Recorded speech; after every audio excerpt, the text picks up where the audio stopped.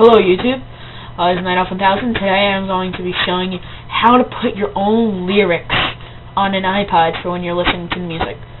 I'm going to show you, but first I'm going to show you what it looks like. Let's go back.